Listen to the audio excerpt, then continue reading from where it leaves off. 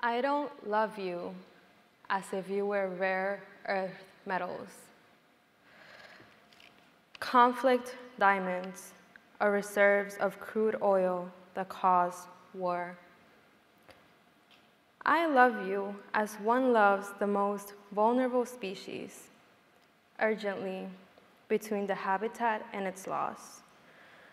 I love you as one loves the last seed saved within a vault, gestating the heritage of our roots. And thanks to your body, the taste that ripens from its fruit still lives sweetly on my tongue. I love you without knowing how or when this world will end. I love you organically without pesticides. I love you because we'll only survive in the nitrogen-rich compost of our embrace, so close that your emissions of carbon are mine, so close that your sea rises with my heat. Can I ask us all to put our hands together?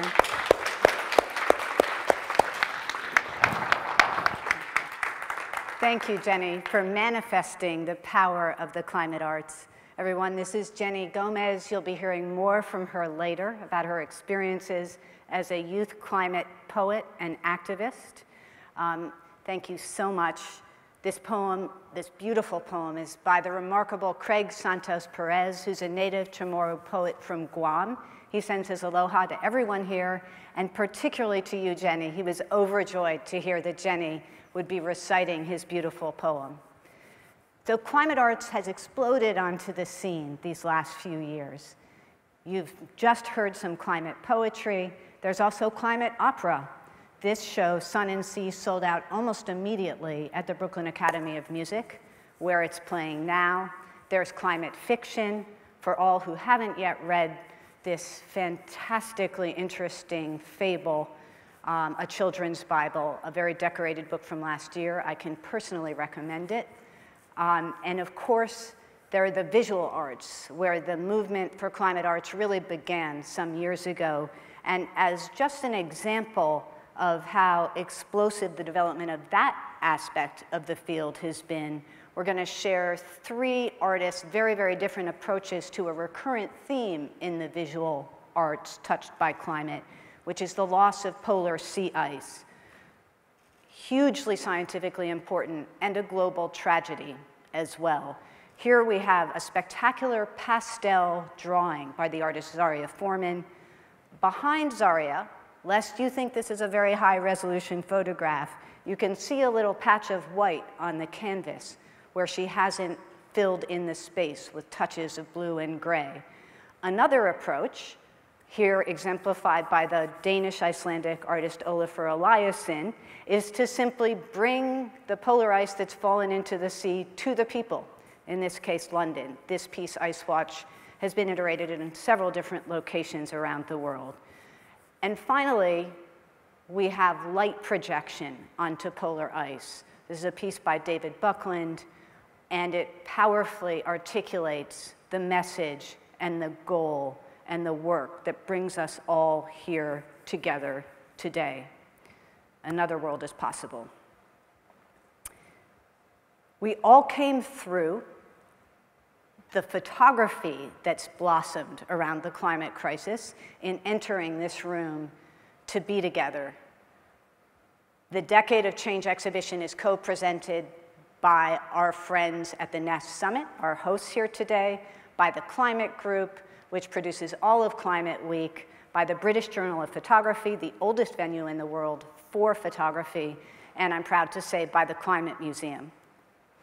And now that we've reviewed the extent to which the arts have been permeated by a focus on climate, I'll turn to our second subject, which is why this is so transformational and so important. The arts are fundamentally built into how we as a species experience our own communal and social nature. It's no accident that in some of our first homes we find paintings on the walls. And it's not an accident that scholars debate whether speech came first or song, but they don't debate that the evolution of those two forms of expression is intimately tied together. The arts build community, and they express our connection to each other and our capacity for creativity in a way that nothing else does. And for that reason, the arts are essential to the fight to save our world from climate devastation. The arts build community, and community is what we most need to move forward together. And I'll say that again. Community is what we most need to make progress on climate. Why? We need to think big, and we need to think about each other. That ambition and that compassion are essential for progress, and the arts helps us build them. As in this example, where the arts create a sense of shared awe. Or this next one, where the arts create a sense of shared place. This is Anish Kapoor's Cloud Gate in Chicago. I think of it, I had to look at the prompter because I think of it as being the bean, which many of you probably do too. Imagine that plaza without that piece. It would be empty. The arts create a shared sense of political priority and purpose. Here, Kara Walker's spectacular, striking piece, A Subtlety, critiques American white supremacy and misogyny in a way that no words ever could, and brings people together to think about that critique and to think about what we all want to do about it together. Another mobilization of the arts for political ends. Here's Thomas Saraceno's piece Eroscene, mobilized by an indigenous community protesting against a mining development in Argentina. The presence of that piece gives meaning to the protest and creates a sense of place for it. And here's a final example, Yayoi Kusama's spectacular pumpkin series, here in gigantic bronze, creating a sense of shared community and belonging in Naoshima, Japan. Very pertinently, for our purposes here today, this piece was washed into the sea by a climate-fueled typhoon, and its neighbors, the community of Naoshima, rescued it.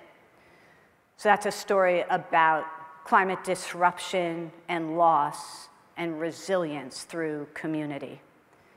And that's really what we're here to talk about today, how the arts create that sense of interconnectedness and community that we need to move forward.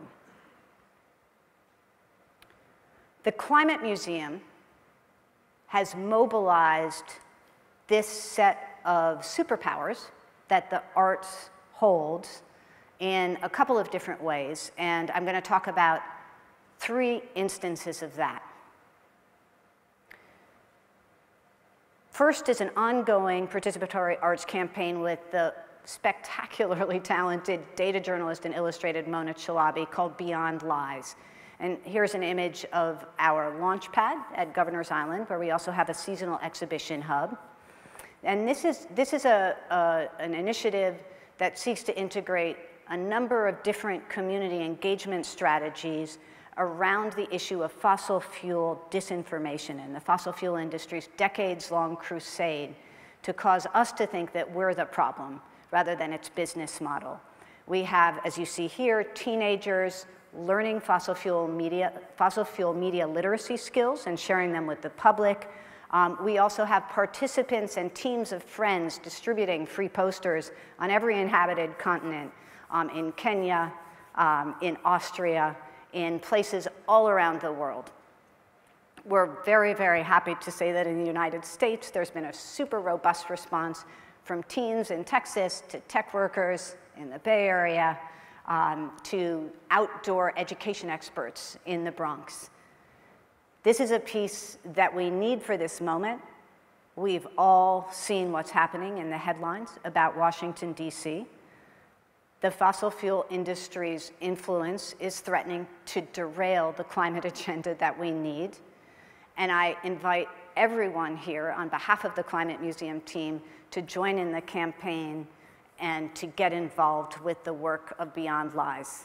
BeyondLies.org, easy to remember. Please do join us. Coming up in October, on the 10th, in Washington Square Park, we have another participatory arts campaign, which is a very different way of using the arts as a springboard to build community, but one that has that same fundamental impulse despite the differences in tone and voice. This is a piece by Gabriela Salazar, who you see here casting molds of the window casements in her childhood home. Those molds then become the sculptural backbone of the piece and performance that will take place October 10th. The piece was originally commissioned for Earth Day 2020, and while it's been difficult to adjust to that for certain, it's also deepened the work's themes around community resilience and risk and loss in a way that's very, very profound. And on the 10th, you'll be able to meet the artist, take away pieces of the work. She's going to distribute them to the public, and you'll be invited to actively reflect on what they mean for you and engage in adjacent civic activation activities that we'll be presenting across a little plaza in the park. For those who are watching this live cast later or who won't be in New York on October 10th, an award-winning team is making a film. And if you sign up for our newsletter on our website, which is climatemuseum.org, you can get news of when that film will become available.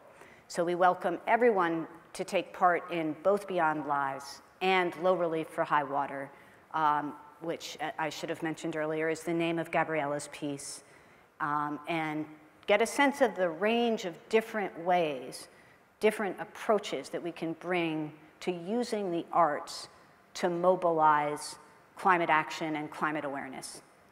We also have a practice of engaging in community arts projects. Here you see a beautiful climate justice mural that was painted in the South Bronx at the International Community School. Here's a young man who participated in a citywide tile painting project that we did in association with an art installation that appeared in public parks across the 5 boroughs of New York City. And this beautiful snippet is from a crowdsourced poem from NYC Poetry Fest, where people wrote a single line and then only then got to look back at what had come before. It was kind of an exquisite corpse, but in poem form for people who know that party game. I want to ask Jenny to join me again.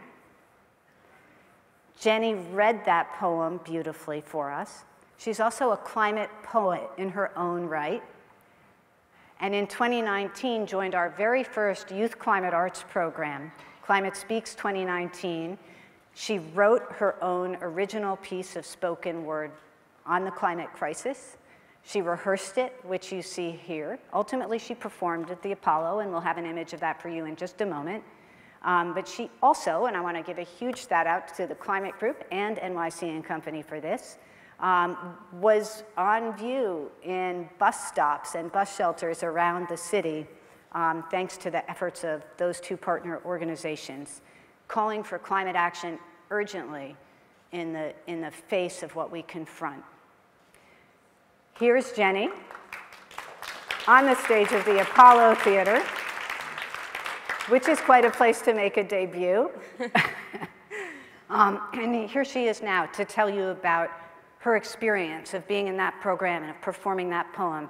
And I would just ask that you reflect on what her experience as a performing artist tells us about the power of the arts for all who come into contact with it.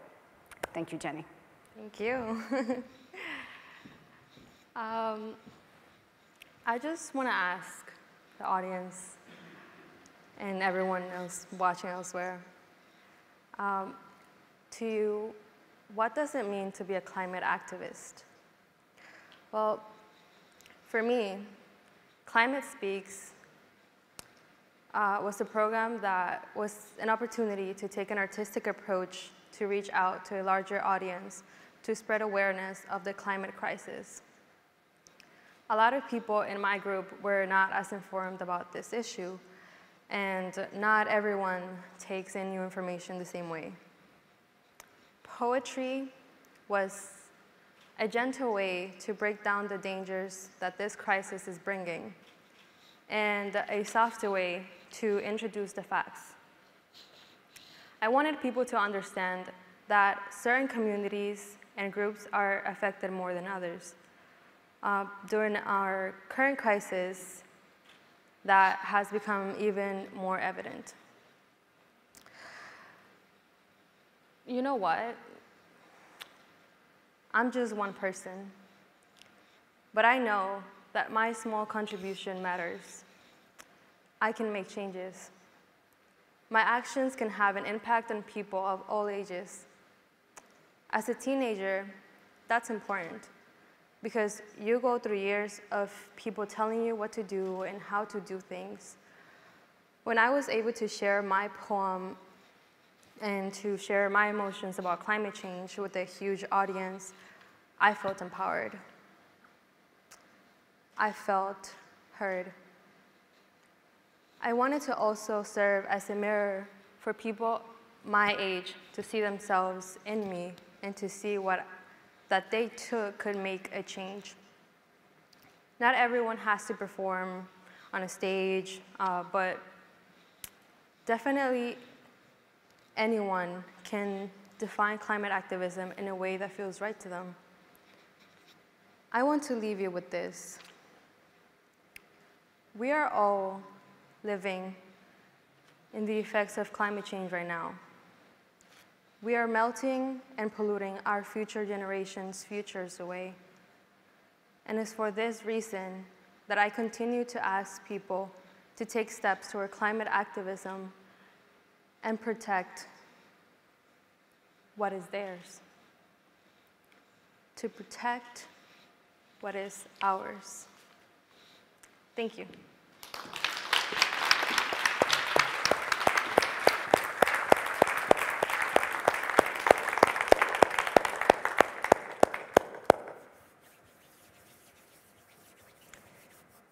Makes you know that we can win, right?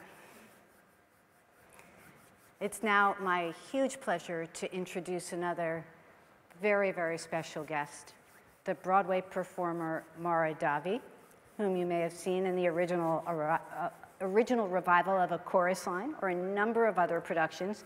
She's also a very, very serious climate and environmental activist and educator. Mara, take it away. Thank you. Thank you so much, Miranda. Jenny, thank you. Oh, that's my mic. Thank you so much for that beautiful poem. I really hope that my son and daughter can see themselves in you and be empowered to be a climate activist as well. And Miranda, what you said really resonated with me, that creativity is fundamental to our human nature, and that community is truly the key to the change that we need. And that's why I'm really happy to be here today, partnering with the Climate Museum on behalf of the Broadway Green Alliance to join in this conversation about the role that the arts can play in climate action and climate solutions. Yeah! The Broadway Green Alliance is a community of theater professionals and enthusiasts that educates, motivates, and inspires the entire theater community and its patrons to implement environmentally friendlier practices. The very first core principle of the BGA is that it's impossible for us to be 100% green, but we can be greener every day. And what matters is that we take action every day, no matter the size. And following this principle, since its launch in 2008, the BGA has successfully catalyzed significant sustainability action. These changes have been possible through the BGA's volunteers, members, and our green captains. This is how I joined the Broadway Green Alliance in 2015 as a green captain for Dames at Sea on Broadway. I'm one of over 800 green captains and green captain alumni across the country, from Broadway to off-Broadway, regional theaters, colleges, and universities. And what the green captains do is communicate and initiate sustainability practices at their theaters using the educational resources that the BGA and our advisor, the NRDC, provides for us, including our brand new Greener Reopening Toolkit, because Broadway is reopening.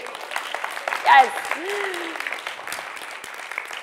As everyone here knows, the climate crisis has never felt more urgent, with increasingly extreme weather events, even just very recently around the world. It demands action from all of us, and the time is now to begin to do something to benefit our environment, because change will result from the cumulative effects of all of our actions. Artists have a very valuable skill set in this movement: empathy, collaboration, and the ability to visualize and realize new worlds. As storytellers, we have a unique platform to amplify both individual and civic calls to action.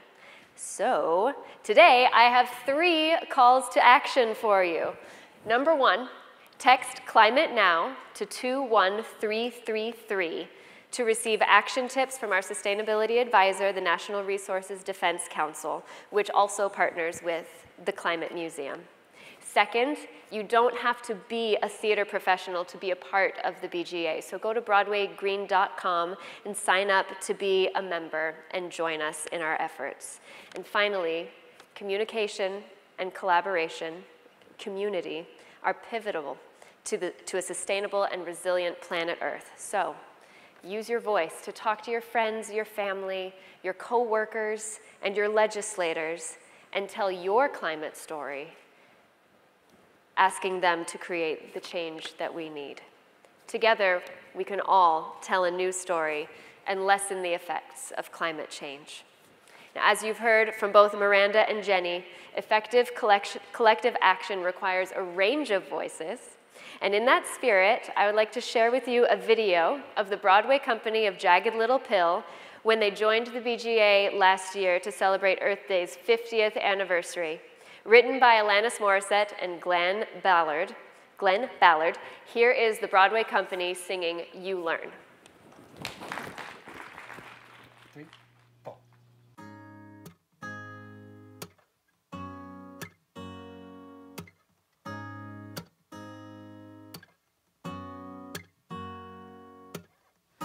I recommend getting your heart trampled on to anyone.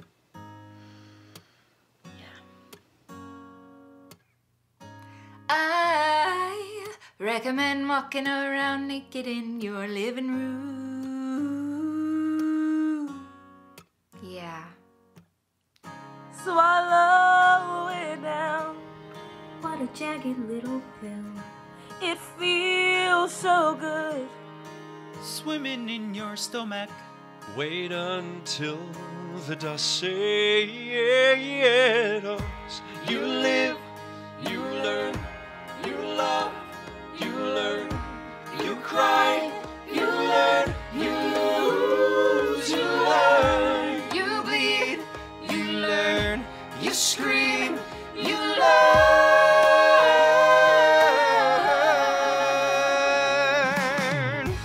I recommend biting off more than you can chew to anyone. I certainly do. I recommend sticking your foot in your mouth at any time. Feel free, throw it down. The caution blocks you from the wind. Hold it up To the rain. You wait and see where the smoke clears. You live, you learn, you love, you learn, you cry, you earn, You lose, you learn. you bleed, you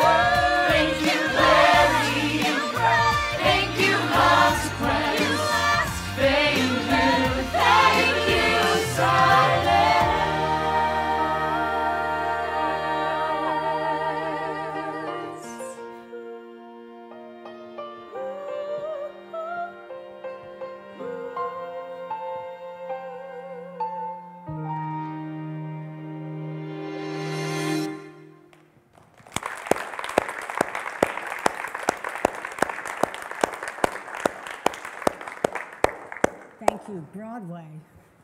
Thank you to the arts. Thank you to Mara and Jenny and to the Broadway Green Alliance.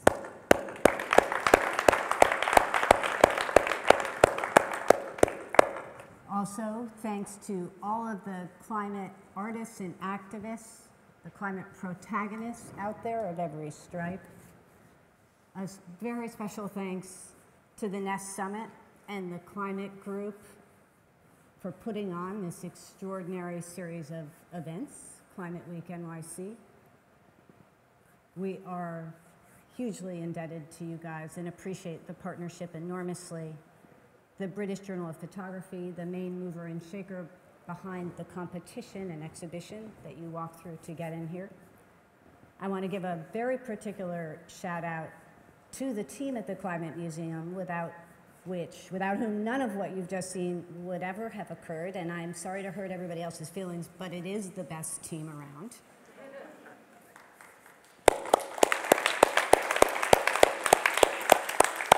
To everybody who gave permission for their work to be used in this presentation, we're very happy to share the deck with anybody. All you have to do is reach out to info@climatemuseum.org and we will send it along. A huge thanks. And then, most importantly of all, in this moment, a huge thanks to everybody who's listening to this, either here today in person or later online, thinking about what your next move is going to be, how you're going to take the understanding and the traction that you have in this world to bring us toward that other possible world for the most impacted communities, first and foremost, but for everyone. That other world is possible, guys, it is, but only if we demand it. Let's join together in demanding it. Think big and act accordingly with ambition. Think of each other and act accordingly with compassion. We'll make that other world happen. Thank you.